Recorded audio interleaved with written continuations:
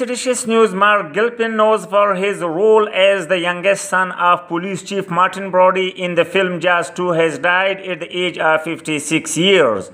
His older sister, Peri Gilpin, who is well known for her role in the TV show Frasier, announced his death.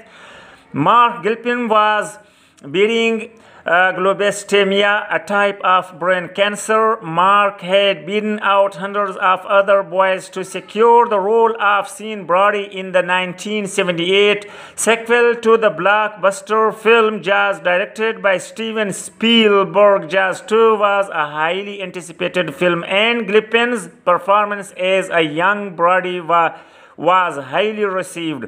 He was only 11 years old when the movie was released.